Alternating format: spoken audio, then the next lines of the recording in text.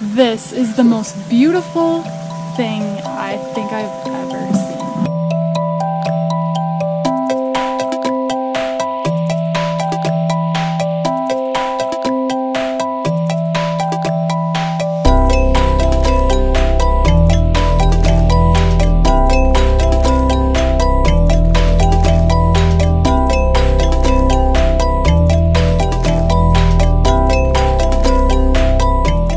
Good morning.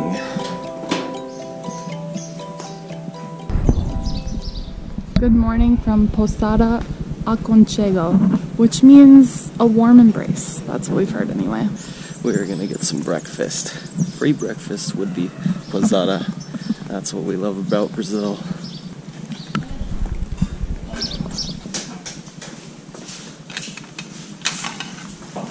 You all done? We're gonna need some more. This is the best one. Sorry, I didn't really show the breakfast, but we are in a hurry. We're gonna try to get out of here ASAP so that we can get to some of these places before other people do.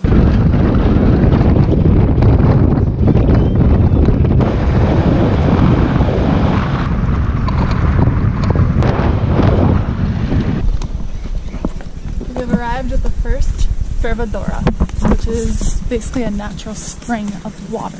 So this was the first Fervedouro that was open to the public.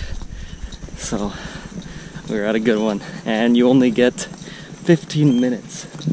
So we're running to get there before other people because they also only let like one person in at a time to get their photos and do whatever they want to do. So we need to get there fast. We're kind of running. Pretty early, but we were competing with another car on the road to get here. They passed us, then we were trying to keep up with them.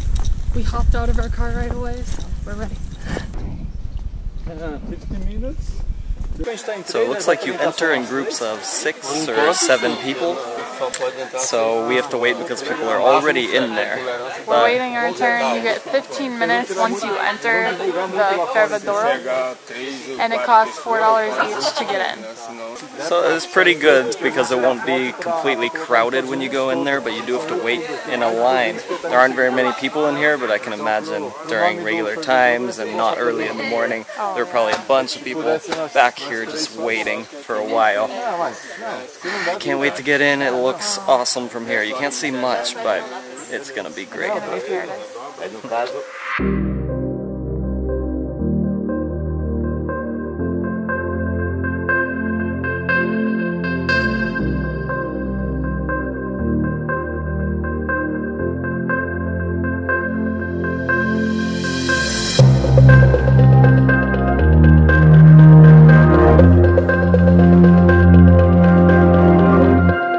This is the most beautiful thing I think I've ever seen. You can see this is where the water comes up from the ground. Let's see what happens when we walk on top of the sand where the water's coming up. We're told that you can put a stick down there 30 meters down right here where it looks like the water's coming up and you still don't touch ground. So it's kind of like it's coming from an underwater river. So it would seem like you could just fall right through. Holy.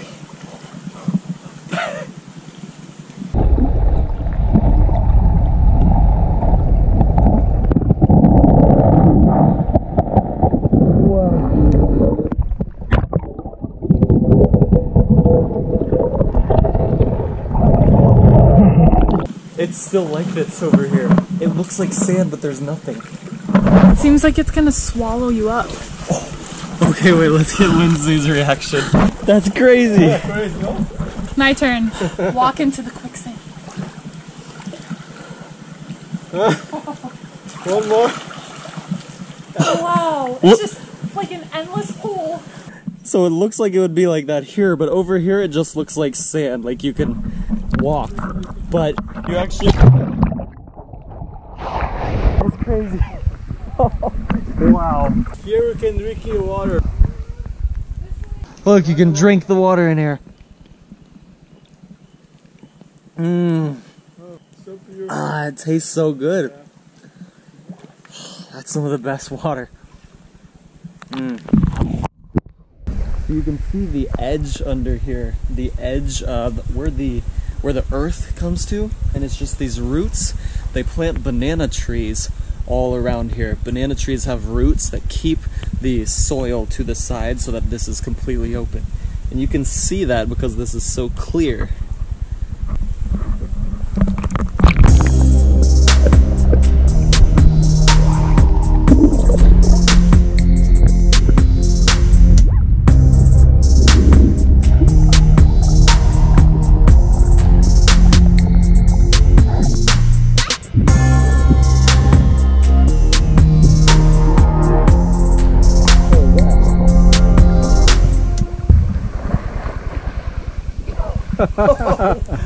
It pushes you right back up.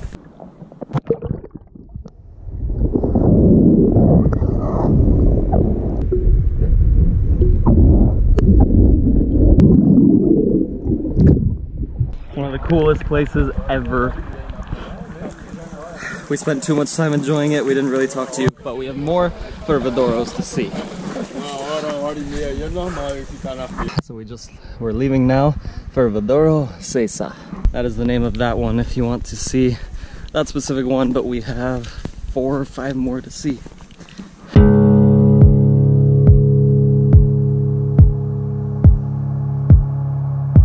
We're going to our next Fervedora. It's tucked away back here apparently behind this house. No one else is here. So we take this trail to get there.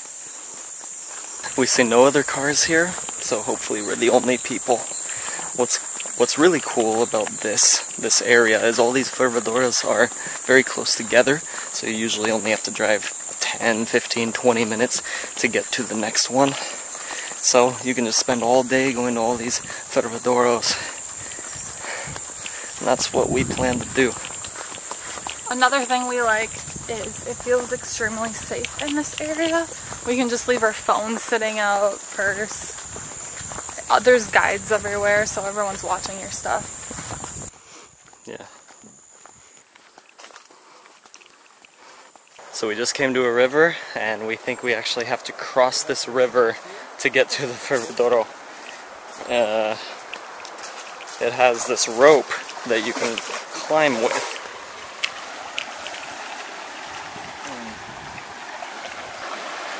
This is the first, crossing a river with a rope. Okay, let's do this.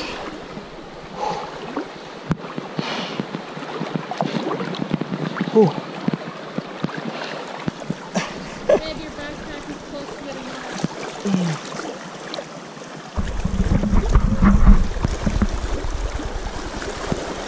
out. Real adventure, huh?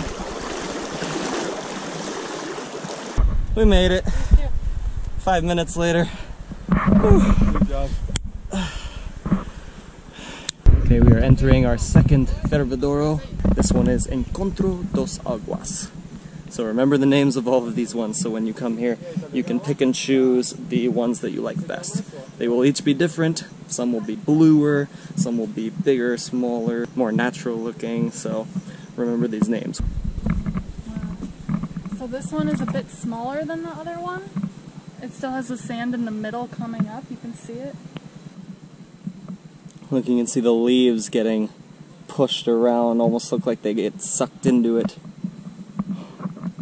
Looks like a big magnifying glass. How's the flavor? How's the weather? How does it feel? The water feels good.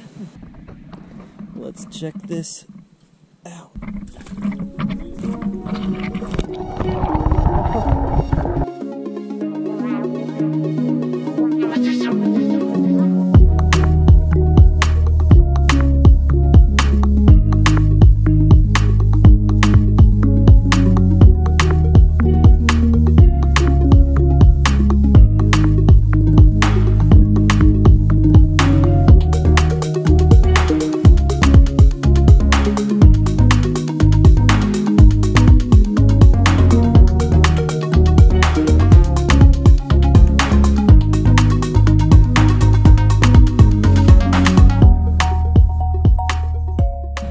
This is not your average sand. It is the most fine sand I've ever seen. That's probably why the water can come up through it so easily.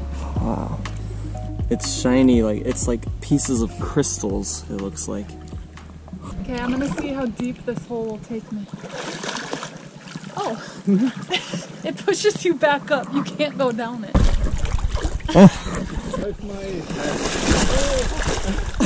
Right back up.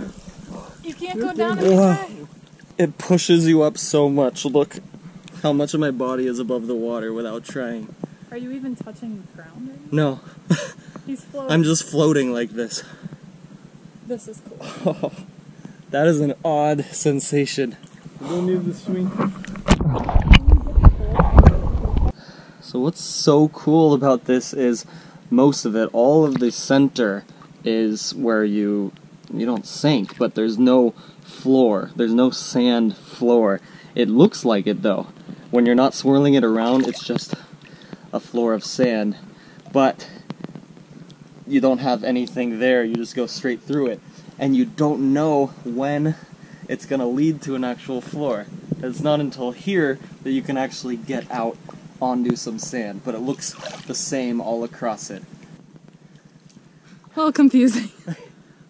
Basically, there's a big hole in the middle with no floor. This all looks the same on the bottom. It looks 2 feet deep, but actually, you just fall. So right now, Alex is not touching the bottom with his feet. He's actually floating. The water coming up from the middle is pushing him up. It's a constant circulation of water and sand. But what's interesting is it keeps the sand at the same level as the whole bottom. So somehow water's coming up, but the sand is just like this, just at the bottom. I don't know It how filters that works. it. Yeah.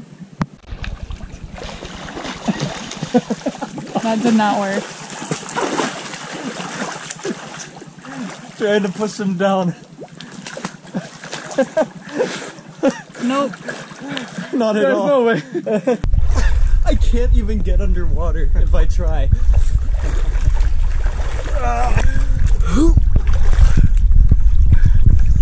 Down. Alright, I'm gonna jump into it and see if maybe I can go under a little bit. Nope.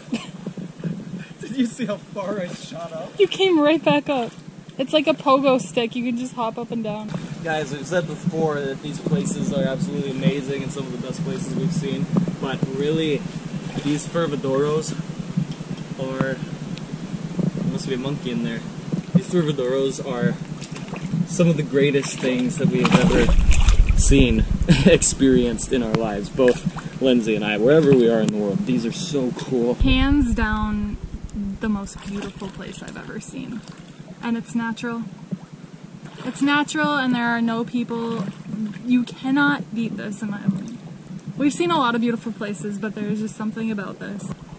This is a phenomenon I've never seen before. Alex can't stop being impressed by the water pushing him up.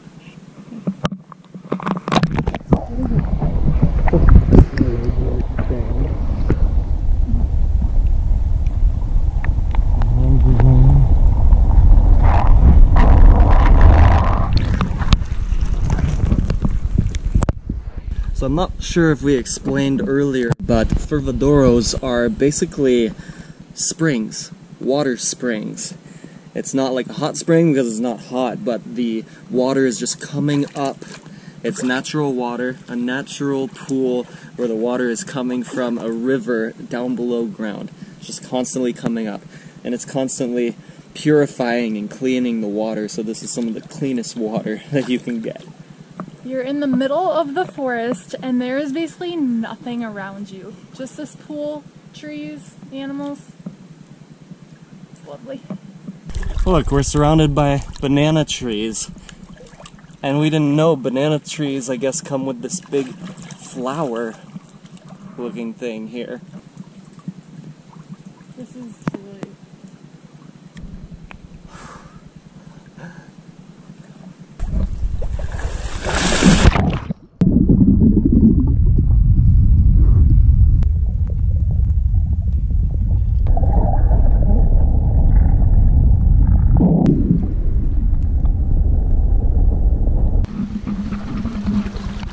This is the River Sono, and it was on the TV show Survivor. So we are crossing the same river that people on Survivor crossed. They shot a season of Survivor in the Jalapao area. You got it?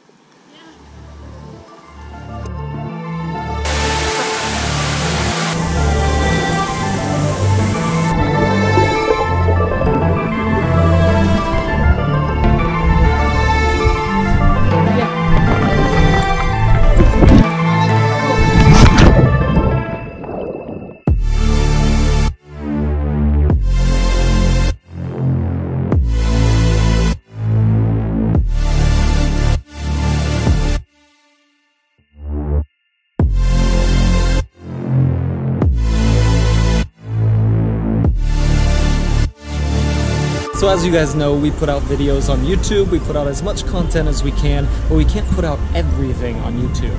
We also have shorter video clips and photos that we can't put here. So if you want to see more, follow us on Instagram, Lindsay Travelbum, And Alexander Travelbum. Hey guys, thanks for watching this video. If you want to see more videos like this one, click one of these. And subscribe right here because we're traveling all around the world and we're sharing the whole thing with you.